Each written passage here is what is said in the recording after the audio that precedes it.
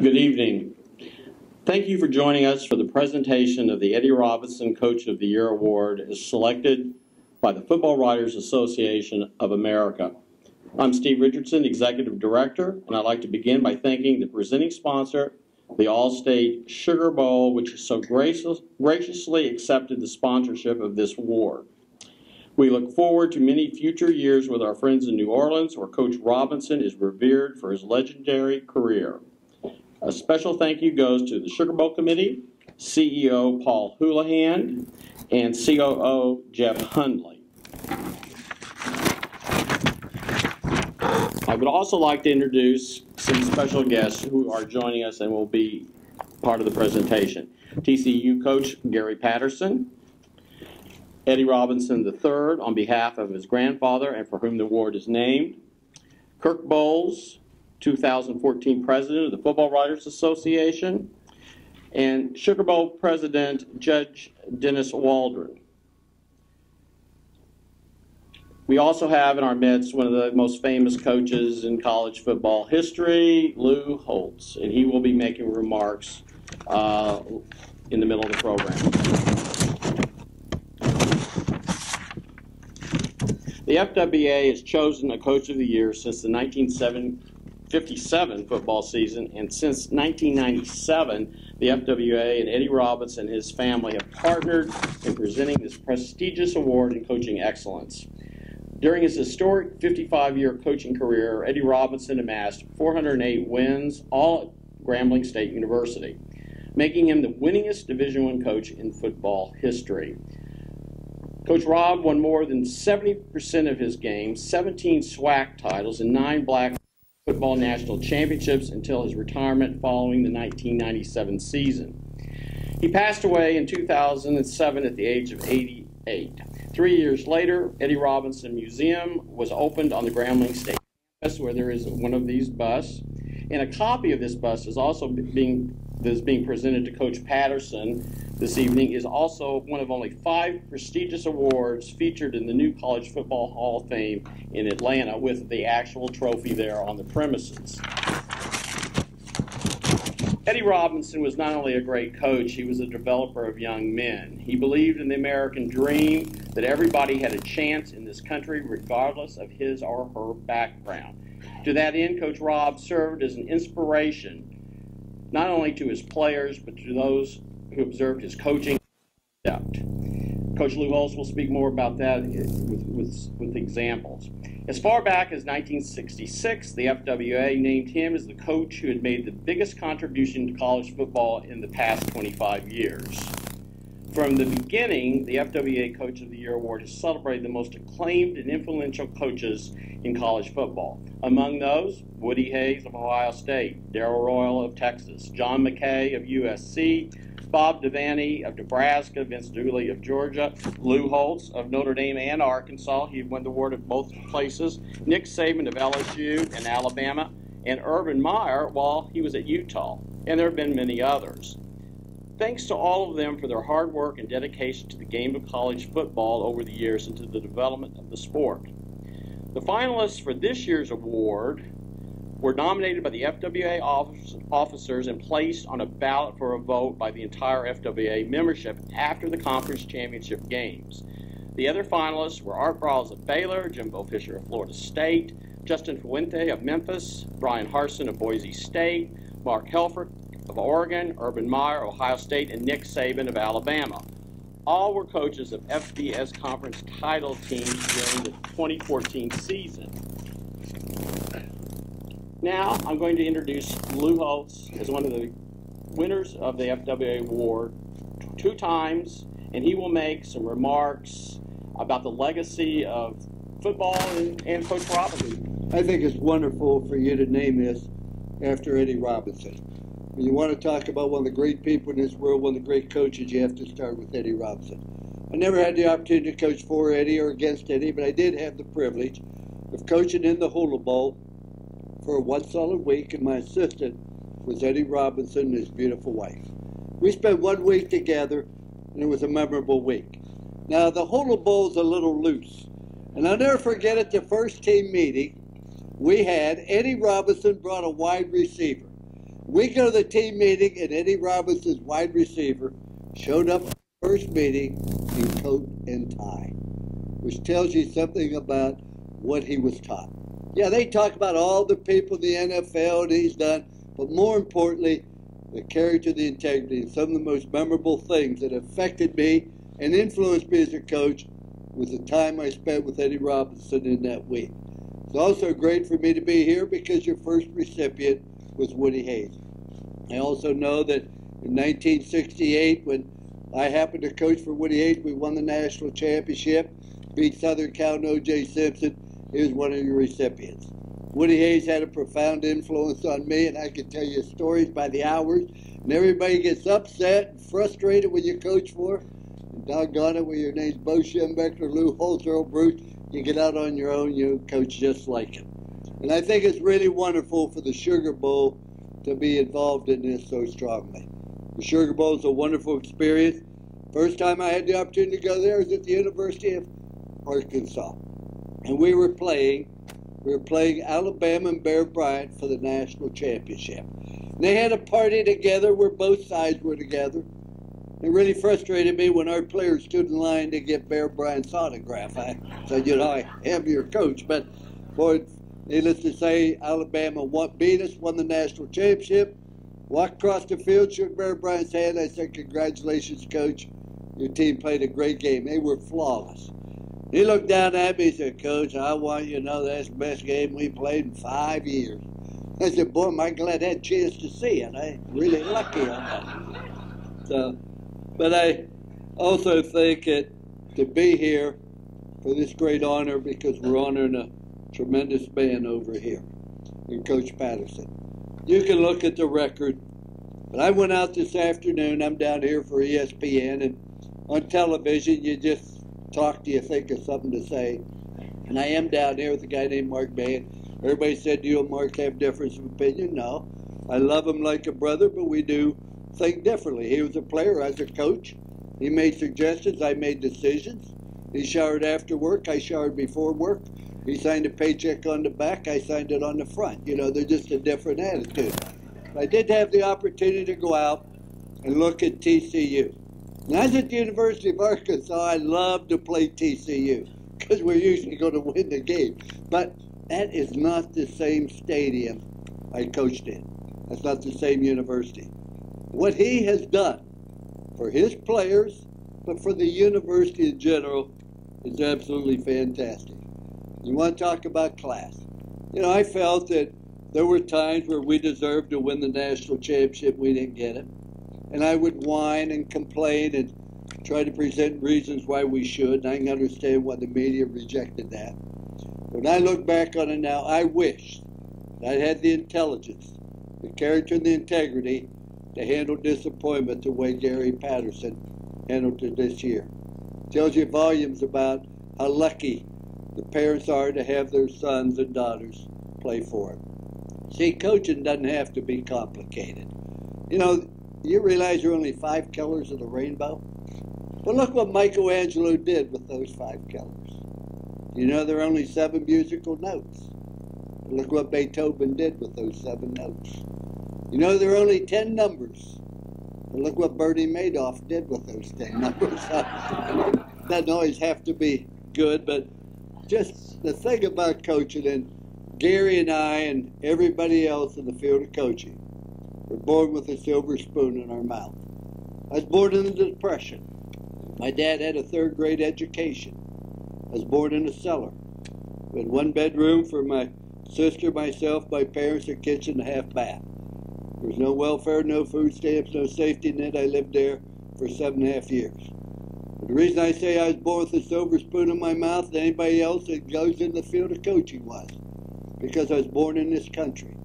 I was given the opportunity to participate in a sport where I learned more about life, more about teamwork, more about success than I ever did in a college classroom. Football is the greatest game in the world, and I miss it drastically because of the relationship with people. You learn you get knocked down. Life's not always fair. Things aren't always going to be equal. But you have to persevere, and you continue to work, and you don't make excuses. You make corrections. So I've been blessed to be in this wonderful game. Nobody has done it any better over the many, many years than Gary Patterson has. I have great respect for him. Met his lovely wife, Kelsey, today.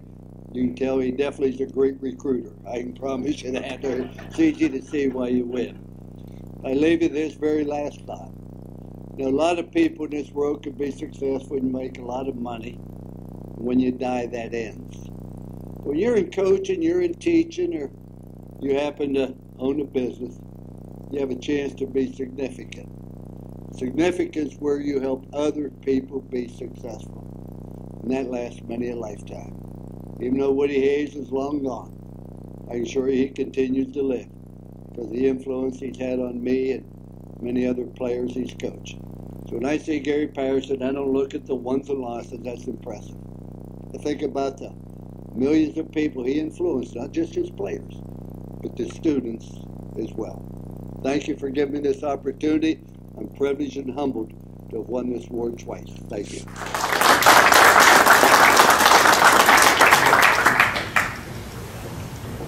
Thanks, Steve. When given the opportunity to speak, I've given myself 2 rules. Number 1, always be honest. Number 2, always be brief. I will strictly enforce both rules tonight. With honor and glory to God, always, I bring well wishes on behalf of the Eddie G. Robinson family, and especially from my grandmother back in Grambling, Doris Robinson. As you certainly know, there are first ladies of college football all across the country, but I can say she is probably one of the oldest surviving first ladies at 95 years of age. Coach Lou Holts, man, I'm a long-time admirer, and it's always an honor to get up and follow you and to be in your presence. I truly think you are a college football treasure. You said you'd be honest.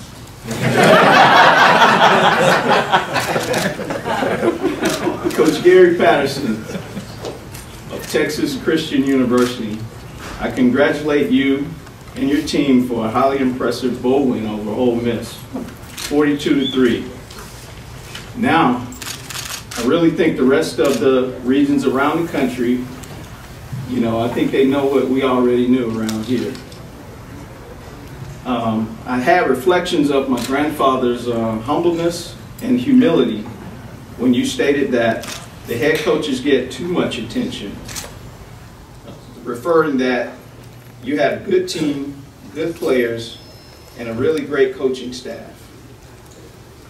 Now, I've come across quite a few energetic coaches in my time.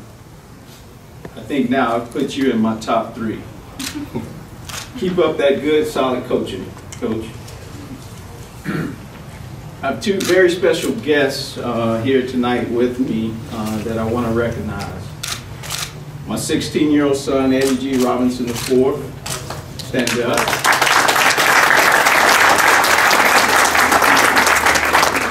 And my 14-year-old lovely daughter, Chloe Robinson. Got quite a few things. I want to thank the All-State Sugar Bowl for your tremendous support. Paul Houlihan, Jeff Hundley, Judge Dennis Waldron, and John Sudsbury. Again, thanks. I want to thank all the writers, the Football Writers Association of America, 2014 President Kirk Bowles, the outstanding Steve Tiger Richardson, and very special thanks to Margaret Mason, Director of Special Events. I also want to thank the National Football Foundation, Steve Hatchell, Matthew Syme, and others for your continued support of this award. Friends and family, thank you for attending as well. In closing, I want to borrow 2 words that the National Football Foundation uses and also created a website with it. If I may, and simply say, football matters. Thank you. Back to you, Steve. This marks the second time this award has been presented to Coach Patterson. He also won it in 2009 when the Horned Frogs were still in the Mountain West Conference, and so he can go from one conference to the other and win championships and obviously do well. The winning coach has engineered one of the great turnarounds in college football, going from 4-8 in 2013 to 12-1 this season. The number 6 Horned Frogs in the CFP standings, which I know probably should have been higher. But that is still a monumental accomplishment because they were picked to finish 7th in the 10-team Big 12 in the preseason. They won the share of the title and defeated Ole Miss by 39 points in the Chick-fil-A Peach Bowl in Atlanta. Not only did Coach Patterson coach TCU to a near-perfect season, he has become only the 8th coach to win this award at least twice, joining Ohio State's Woody Hayes and Penn State's Joe Paterno, who are 3-time winners, Nick Saban, Lou Holts, Darrell Royal, John McKay, and Johnny Majors. Those are the other 2-time winners of the 58-year-old FWA Coach of the Year award. Ladies and gentlemen, it is my honor and pleasure to present the 2014 Coach of the Year winner, Coach Gary Patterson. Well, first off, as he said earlier, I want to thank your mom, your grandmother, and the Robinson family, Judge and the Sugar Bowl, and the Riders. Obviously, it's really hard to be good at what you do and still people like you, because that's the only way they ever vote for you. And so, riders and coaches, that's always I think that's kind of like marriage. It's a love-hate relationship, isn't it? But I would tell you, I'm very honored by this award. Number one, because the first time I won it, I did a lot of background of understanding and knew a lot about Coach Robinson and what he stood for. And not only did he have a lot of success, but also he had a lot of success off the field as much as he did on. As far as the legacy he left of his players and the kind of people that he turned out and the kind of kids that have followed for many years to come. And that's one of the reasons why I've stayed at TCU, is for the simple same reasons.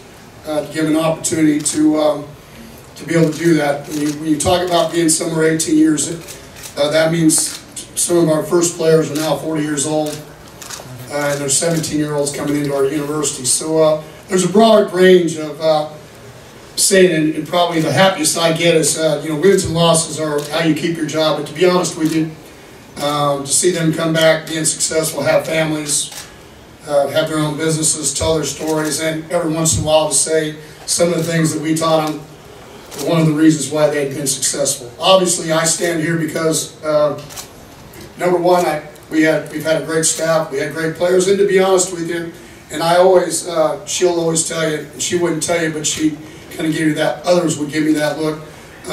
We've become a lot better when we're very strong at home. And obviously my wife Kelsey is a big part of everything that's happened to me over the years. In my office, I'm the bad cop. She's the good cop. There's not any doubt players like her a whole lot more, understandably. When we talk, you said that I did a great job recruiting. What I did was I did a great job of outlasting my competition. You just got to, kind of like in recruiting, you just got to outweigh the whole situation until everybody else gives up. And so I think she just felt sorry for me in the whole frame of things. And many of you have dealt with me, and you understand. I think the biggest thing that I've learned with dealing with the writers and the media is to understand that you have family too, just like I have coaches that have family. You have a job to do. You have things, and I think if I could ever teach any young writers or any young coaches, head coaches, was be that have a relationship with people, understanding that all you're wanting is a 50-50 shake. And I think that's what Coach Robinson was all about.